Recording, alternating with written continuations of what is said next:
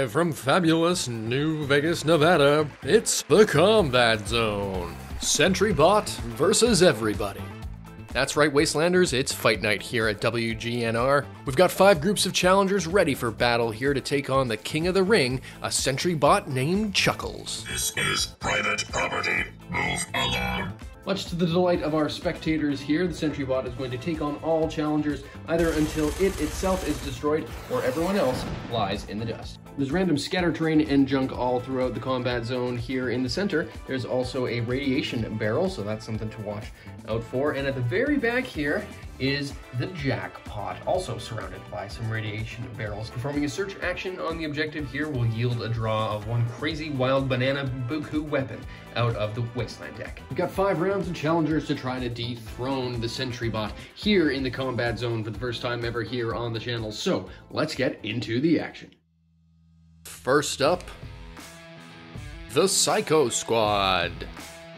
Our first round of challengers are 3 Raider Psychos. All 3 are equipped with pipe wrenches, and they also have 2 fragmentation grenades that they can share amongst themselves. The Sentrybot's going to be the one to go first because, well, there's more of me than there is of him. So at the moment, he's going to move once, getting the reckless attack action to open up a path, unfortunately, for his missile launcher.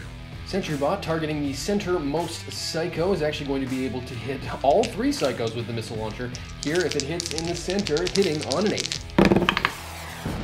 That is a hit for 2 area damage and 3 direct damage to the center Psycho. A few good armor rolls keep the Psychos in the game. One's at half health and the other 2 have just taken 1 damage. 2 of the Psychos run down the field and try to close the distance with the Sentrybot, while the third one makes a play for the jackpot stash to see if they can't get some extra firepower. Sentrybot actually got the melee charge random AI action, so that's kind of fun, and that's exactly what they're going to do, just steamroll full speed ahead into this most damaged Psycho here. A charged improvised weapon attack by the Sentrybot deals a whopping 3 damage to the Psycho, but we get lucky on the armor rolls and only get 1 damage put through. Well, the Sentrybot charging into me has taken away my ability to charge him, meaning I don't have anything else to do but to just swing away. Psycho with the pipe wrench hitting on 7s.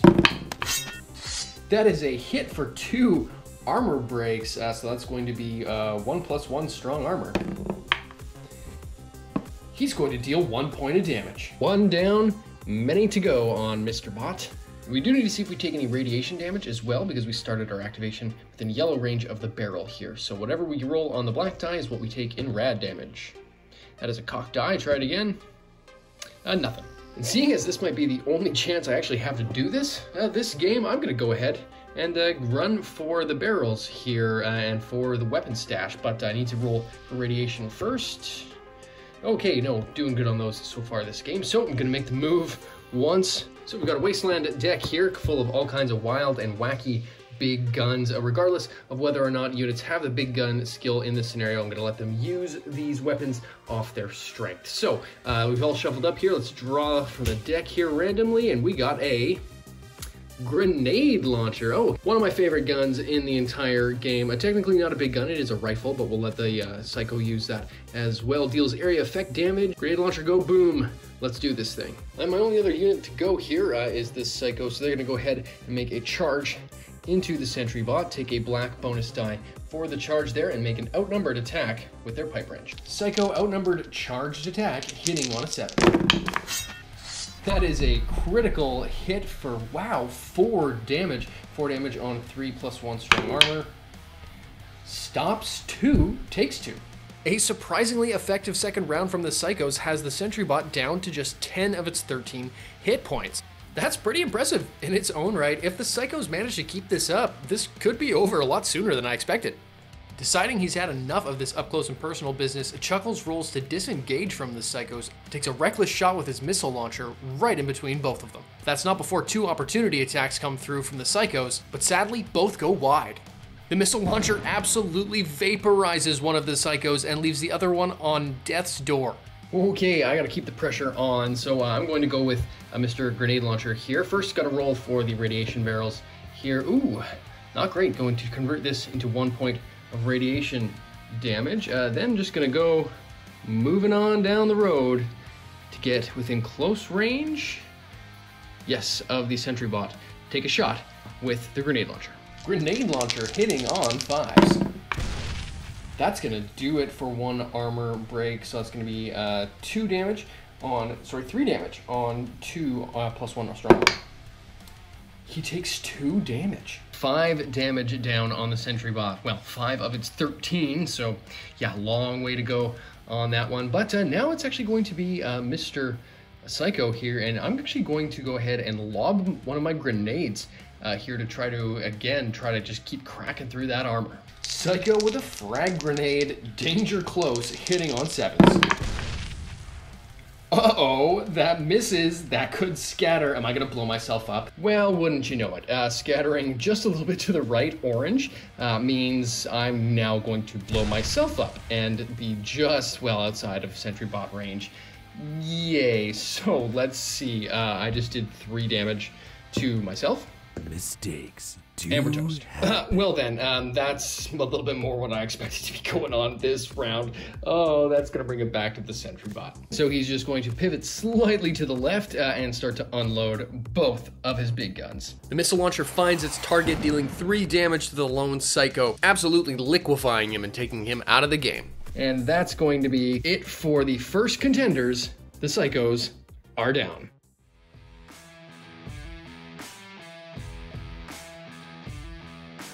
Big Bad Brutus is a super mutant brute armed with a super sledge, a bladed helmet, which will give him an extra yellow die when making a charge. Well, without any long-range weapons, I gotta try to get in close and personal with old Chuckles here. So I'm just gonna move, get some cover here, hopefully see if I can weather the storm from some missile launching attacks here. Chuckles opens things up with his missile launcher, dealing 3 damage to the brute, blowing right past his armor. Not a good start. He follows up with his minigun and hits all 5 times with the walked fire weapon, dealing now another 2 damage. So now more than half of the hit points now down on Brutus here. With few options available, Brutus decides to make a run for the Sentrybot and charges into the middle of the field. And because he's a mutant, he doesn't have to worry about that pesky radiation barrel.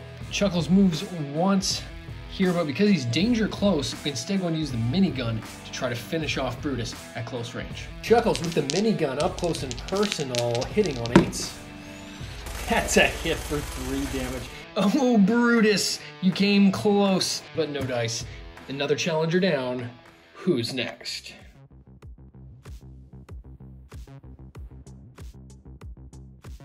Next up, we've got an Institute Courser. These units can be some of the toughest in the game with a built-in stealth boy that lasts the entire game. He's equipped with an Institute laser rifle with the hardened receiver mod, which will help deal some extra damage, and 1 synth relay grenade to try to call in some backup. Stealth mode engaged. Time to go. Well, this is probably the best chance we're going to have so far because we are invisible, so let's kick things off. Moving up once, thanks to that stealth boy, not gonna worry about cover too much. And then with second action, it's time to deploy a synth relay grenade. So the Courser has a thrown item distance of green. So on a 7 here, we're going to spawn a Gen 1 synth up close and personal right in the center of the board. Hey, that's going to do it. Well, there we go, a little bit of backup all of a sudden for our Courser, but that's going to bring it over to Chuckles, and guess what he's gonna do? Chuckles kicking things off with a minigun through cover onto the Gen 1 synth. First attack hitting on 6s. A barrage of bullets tears through the synth's armor even in cover, taking him out of the game just as quick as he arrived. Missile launcher time coming in through on the Courser now. Because he is invisible, the Chuckles here isn't going to target the Courser himself. He's instead going to target right in front of the Courser to then deal the area of effect, thus negating the stealth boy. It's the best trick if you're going to try to take on a stealth boy unit. Let's see how it works out. Chuckles with the missile launcher hitting on 6s. That's a hit for 3 damage. 3 damage on 2 armor. Ooh, that's a 4. That's all gonna go right through. Not a great start for the Courser, stealth boy or no stealth boy. Takes it on the chin. Half of his hit points down right off the bat. Ooh, I thought the Courser was gonna have a way better chance than this. I'm probably not gonna make it through another round, so I'm just gonna book it for the weapons cache, see if I can't get lucky and do some damage for the next guy down the road. Well, Chuckles isn't having any of that. He's gonna move once to get within clear line of sight, and then missile launcher right about there, try to take the Courser down. Chuckles with that missile launcher hitting on 8s. 4 damage, my goodness, 4 damage on 2 armor. Ooh, it all goes through. The missile sidewinders in and takes our courser down. Another one bites the dust, only 2 more to go. Let's see if Chuckles can't make it all the way to the end. Grognak the Barbarian. Look at this absolute unit. Grognak is a tank. Tons of hit points, lots of special abilities that help him out in melee, and 2 big swinging weapons, his axe and his sword. Yes, that's right, ladies and gentlemen. The man, the myth, the legend, Grognak the Barbarian has entered the ring. Let's go. Now, with an impressive movement speed of red, Grognak might be able to, well, he might be able to close the distance faster than anybody else here. Radiation be damned. He can take it. He's Grognak. He can take anything. He's super close already. Let's see if Chuckles can't clap back. Chuckles firing a missile launcher into Grognak's face, hitting on 6s.